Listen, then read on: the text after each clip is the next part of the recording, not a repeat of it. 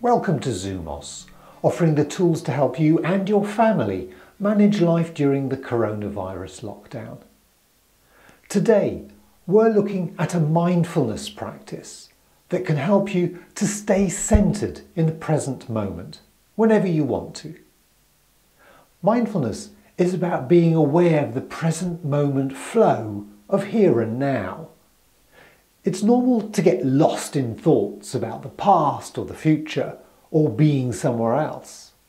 The mind is naturally creative and active, and its power to take us to other places and other times can offer us wonderful adventures and opportunities for learning and problem solving. Our arts and sciences and our great inventions come from this creative activity of the mind. However, it can also be helpful to learn how to be in the here and now when we want to, so we can notice what's actually happening rather than just habitually getting carried away by our thoughts. So your tool for today is a mindfulness practice to help you to be in the present moment, just noticing what's happening. If you like, you can start by sitting with your back nice and straight. Now take a couple of deep breaths, noticing the breath coming in and going out. Then continue breathing normally and bring your attention to the physical sensation of breathing. Where do you notice them most easily? Can you feel the breath coming and going at the nostrils?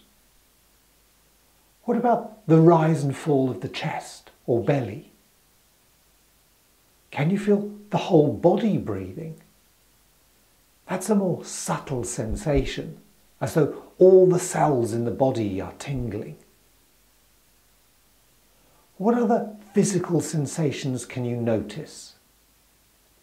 The pressure of your bottom and thighs sitting in the chair. What about the touch of clothes on your skin?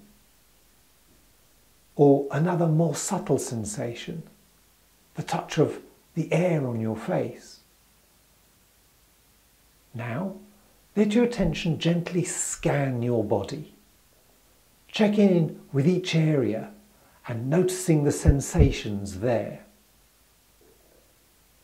Notice how good it feels to just check in with your body in a friendly way, so that when you bring the practice to a close, your whole body feels at ease. This is a useful exercise to practice at any time. It can help you to gather your awareness, centering it in the body.